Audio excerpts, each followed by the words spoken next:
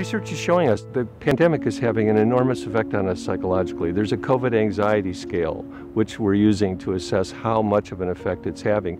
Almost 60% of people report that it's having a very negative effect on their well-being. People are more anxious, they're more depressed, they're more isolated.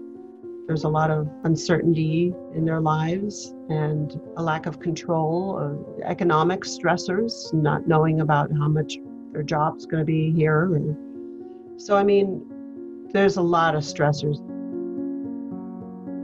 To anyone who is on the fence who might be considering coming to counseling or going to counseling, I would say give it a try, and not just one session, but 3 or 4 sessions. Few people have that experience of being accepted in that way with another human being who has their full attention.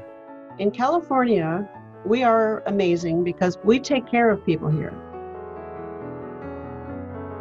If you do have insurance, then of course you have your private provider who can help. But if you don't have insurance, then you call the county and you can get help. Sometimes the county will help you figure that out. Wherever you live, your county can help you.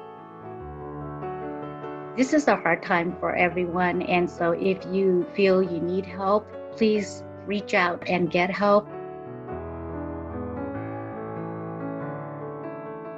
What's hopeful for me is that if we can manage our stress and we can care for ourselves and care for each other, we can emerge from this pandemic stronger and more resilient.